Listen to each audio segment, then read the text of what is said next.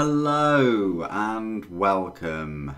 My name's Super Saiyan and this is your weekly news and pre-order video covering all of the new releases from Forge World and Games Workshop. Just want to say a huge thank you to all of the new subscribers that have recently subscribed to the channel. Welcome. I release a video every day, Warhammer 40,000 content, everything from unboxings to reviews to news videos like this, videos on Warhammer 40,000 Conquest and Legends and White Dwarf. If you want to support the channel further, you can become a Patreon and then you'll get an exclusive video every week showing my work in progress, and you'll see some models that I don't normally put on the channel for quite a while, and any support is hugely welcome. Anyway, let's go over to the news on the Warhammer community website. There have been quite a lot of things going on over the past week. Since the 8th of March, there's been quite a few posts on the community website, including Shadow Spear Focus expanding for match play, how to add more models to Shadow Spear Force. There was an Into the Heart of Warp Black Library releases, McCragg's Honour, which is this really nice Horus Heresy graphic novel written by Dan Abnett, and art by Neil Roberts.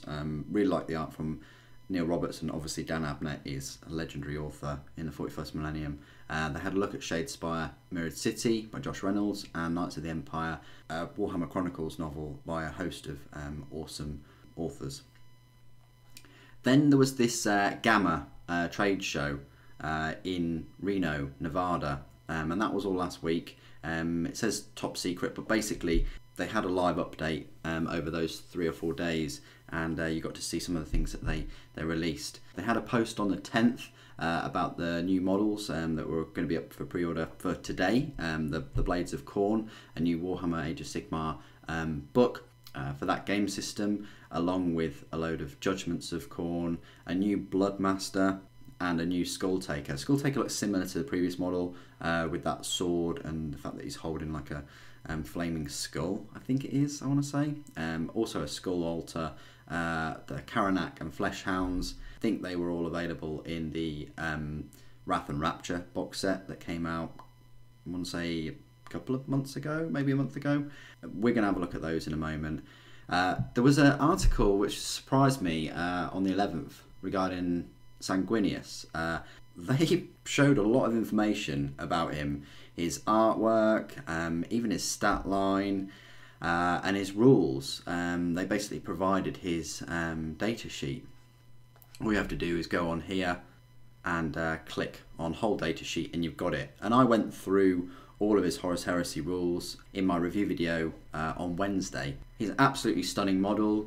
Anyway, so there's a big article on Sanguinius. I thought he'd be up for pre-order yesterday. He wasn't. Then there was a look on the Skulltaker, the most Warhammer model ever. Really cool model, looks similar to the previous one. And you've got hero posiness, even if that's a word, out of 10 out of 10.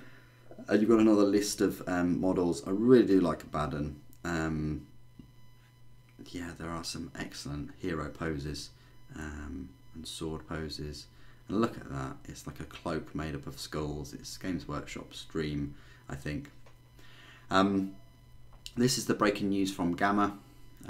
So from the trade show, there was this Age of Sigmar Warcry, some kind of starter set, Warhammer Age of Sigmar Forbidden Power, Munchkin, Blackstone Fortress they showcased, and I put this on my Instagram, a Chaos sort of Commissar and Chaos Ogrin.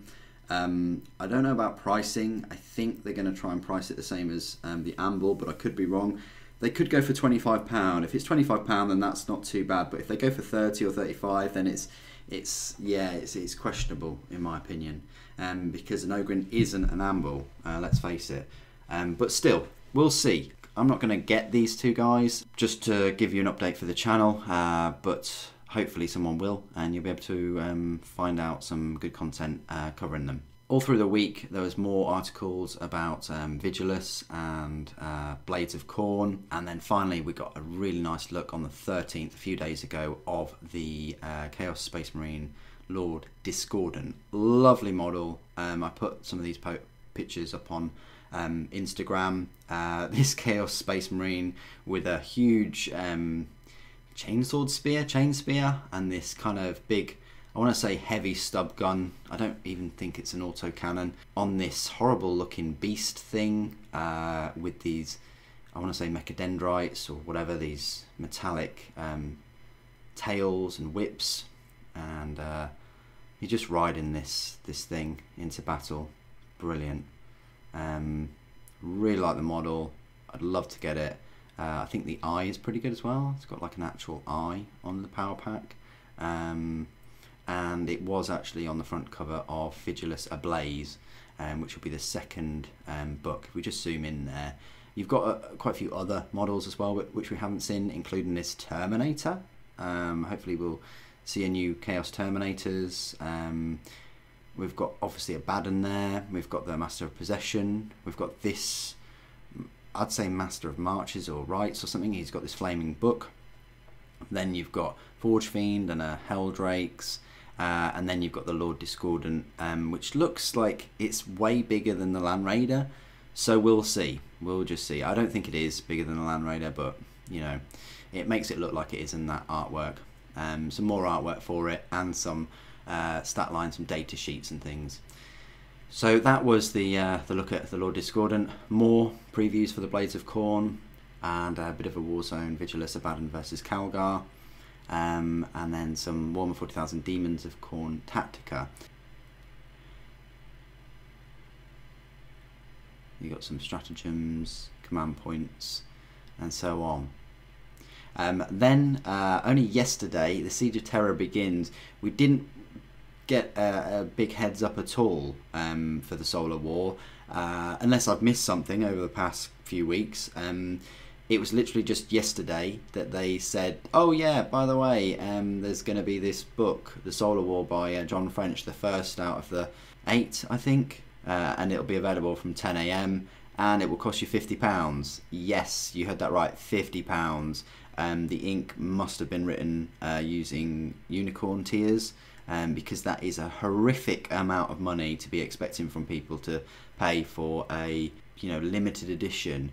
What's more kind of disgusting is that they haven't even got a hardback book to accompany it, so everyone that doesn't get it today can't even get a standard edition issue on the same day. It's such a barrier for people to get products, and a barrier for the community to sort of shoehorn people into getting a limited edition of something when a standard edition isn't available alongside it. It doesn't give any choice, and it sort of funnels people into spending as much money as possible. Otherwise, I say they lose out. These are all luxury products, but you know what I mean. I think it's really questionable the way that they've gone about it. However, that hasn't stopped 2,500 of you from buying it all, because it was sold out in an hour. So it just goes to show that whatever your opinion about any of these limited edition, about any of their products actually, they go on to sell them out as quick anyway. Or do they? I have to question that. Did they actually sell 2,500? Were there 2,500? Who actually knows? Maybe they'll print more. Maybe miraculously they'll find another 2,500. But we'll see. Either way, that was a quick way of making £125,000 in an hour. And that was it for all of the news. There were quite a few things to get through. Let's go on over to Forge World and have a look at the pre-orders. And all that you got for the pre-orders this week, which is hence why probably Sanguinius will be next week, or some of the Blood Angels units from the event, were the rats, the Cawdor Bomb Delivery rats, £12. I don't know whether we need these models, but I think they're pretty funny looking. The premise of them is quite horrific, using live animals to carry bombs, weapons of war to the enemy, and you know, then detonating them. They're not even sort of, I say, well hidden. You can clearly see, you know, dynamite strapped to them. There's dynamite on there. There's this one has got the bomb sewn into it, so it's quite raw and sort of grotesque way of using these things to cause damage to an enemy gang. But they're here. They're £12 for, it looks like 5 little rats with bombs. So that's the only pre-order for Forge World this week. Let's go and have a look at Games Workshop, where, oh, I think I already had all the pre-orders up, but if we go to pre-orders and we go view all, it's all about the Khorne this week. So you've got this week's Khorne pre-orders for £107.50. So you've got all the Flesh Hounds and the 2 new models, and then you've got the scenery. Start collecting Blades of Khorne collection. So they've used this kind of new release of the book to kind of promote their Start Collecting set along with the codex. Clearly the codex or the book is £25. So yes, the Start Collecting price hike is real. The Start Collecting boxes, some of them are £60 now, and they were £50 a year for the past, well, for quite a few years actually they were £50. But it just goes to show you that you get your Start Collecting set, and then you get the book. You can get the limited edition of the book, the judgments and the cards for £85, and then the standard edition with the judgments and the cards for £60. The limited edition is £50, which is standard. That's usually how much the limited edition codex is priced. There's only 1,000 copies of these ones. Unfortunately, it looks like they're still going along the route of not disclosing how many pages there are, whereas in previous codexes and army books they do, which is again disappointing. It doesn't show you how many pages there are, but it does tell you that there are 34 war scrolls in there. As always with the limited editions books, you get a soft touch alternative cover that features wraparound art, a ribbon marker, and the fact that they're 1,000. It doesn't say anything about the pages, that page edges are different, but as you can see there, it looks like it's kind of a goldy brassy colour. So yeah, they've just missed that out of the description. Then you've got Solar War. Now you click on there, and it is on store only. Even if you go to Black Library, it transports you to the website. As you can see, it is sold out online. So £50. Doesn't say how many pages. It is the Siege of Terror book 1. It doesn't necessarily say how many books there are going to be, but I think I read somewhere that there's going to be 8 of them in total to finish off the Horus Heresy. So this is the start of the end, I want to say. It looks really nice, but what they do is when you click on it, once it's sold out online, they put this big banner in front of it, which is absolutely ludicrous. People can read, clearly, if they're interested in the book. Just have the no longer available on the right hand side, because we still would like to see the book and the map and the pages, and maybe for the next edition, Games Workshop ever thought about that we might want to see what's going on with this Solar War book, so that next time for the second book we might want to get the second one. But no, they don't change this format of blocking out the complete product by putting sold out online, which is a real shame. In terms of the price of it, I think it's way too pricey. I think they're really pushing it with this £50. However, the proof is in the pudding, look. It's all sold out. It's sold out in an hour. I think I timed it. So they made £125,000 in an hour.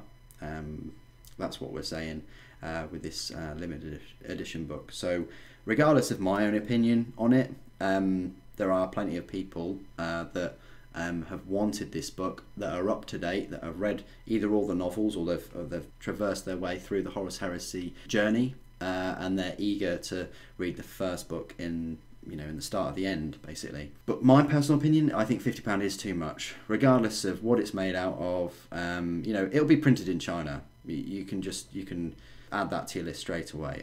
Most of their books are, the Horus Heresy £80 books are. Personally, I would have liked to have had this book maybe at this price, 50, but with just a slipcase. I mean, it says it's got a Constantina map. Would have been nice to have like a limited edition poster in there as well, like a rolled up poster. That would be cool. But another edition, what I would have liked to have seen with the release of this is just a standard edition paperback, and also hardback, a hardback version. Hardback for 20 quid, softback for 10 quid, and then you've got this edition at 50. Because I think it is unfair for people that, really wanted this book, for instance, and they've only made it limited copies, for people that didn't want to pay this much, and actually people that have invested a lot of time and money in all of the other 60 novels throughout the last 15 or so years. I think it really sucks, and I think always put your fans first, and they should have offered other alternatives, in my opinion, other opportunities to get hold of this book, to get hold of this start of the story without a huge paywall, definitely. But that's just my opinion, of course. Let's have a look at the other pre-orders. So you got the Flesh Hounds there, £30 for the 5 of them. They were available in Wrath and Rapture. Then you've got the Battle Tome itself, £25 for that hardback book. You've got the Skull Altar, which is £22.50. Bit of scenery there. No doubt that is, yeah, that's clearly made in China. You can tell it's got the darker plastic on there, and it looks like it's, what, 2 sprues? So be that as it may, that's, you know, £11 per sprue there. Then you've got the interesting new models, the Skull Taker, £20, awesome looking model, really big fan of this. If I collected Khorne, I'd be getting this straight away. I love his scenic base. I love how the ground is cracked underneath him. If we can do a 360 view, maybe we can look, drag to spin, but you can't look what's going above him. Like, you can't do it's not really a three, it's just one of those. It's not a full motion kind of spin, but you can see there's lava and things underneath, and then he's got this amazing skull cloak. Look at the sprue. It's not actually showing the skulls on there, which really does suck, but it does show, you know, that base and the sword. But awesome model. £20, I don't know, I suppose so. I mean, he is a big HQ. They could have probably priced him at 15, but you only are going to get one of them normally. Then you've got Karanak, the Hound of Vengeance, which again I think was in Wrath and Rapture. Judgments of Khorne, which are new. I do like the skulls with the bleeding blood. They're pretty cool. And then you've got the e-publication of the Battle Tome, and then the Bloodmaster, Herald of Khorne. Now, one thing I want to say about the Bloodmaster, I think that's an alright model, especially for £15. You don't get much plastic though, as you can see, but that's a standard kind of price for these kind of single kind of characters. What I will say about the Bloodmaster and the Skull Taker is they are both in, along with Karanak actually, and the Flesh Hounds, is they're all in the Chaos Demons 8th edition Warhammer 40,000 book that I got quite a few, you know, sometime last year. So you can use them in your games at 40k if you want to get this army. Don't think that it's just for Age of Sigmar. You know, you can use these models in 40k, which is fantastic. Always good to use new models in more than one game system. Then you've got the War Scroll cards, Blades of Khorne, for £15. Then you've got an Iron Warriors Omnibus paperback, Perdition's Flame CD, Agent of the Throne, Ashes and Oaths, and The Wicked and the Damned paperback. I think that's like the new horror novel. Anyway, all of these, when you click on them, it just says share. It doesn't actually, you know, you can't buy them. They're just on the stall there on the pre-order section. Now, next week's going to be interesting, especially for Forge. We're really interested to see what they're going to have up for pre-order, and definitely for Games Workshop too. Whether they're going to have another slurry of releases for Khorne, or whether they're going to hit the ground running and release some more models for Chaos for the Vigilus. Whether it's going to be a Baden or whether we're going to get the new Vigilus book, we'll have to wait and see. What are your thoughts and opinions on all of these Khorne models? Have you pre-ordered them, and are you looking forward to use them in your games? Please put your comments and opinions down below. It'd be great to hear from you. Thank you ever so much for joining me today. Thank you for watching. The Emperor Protects.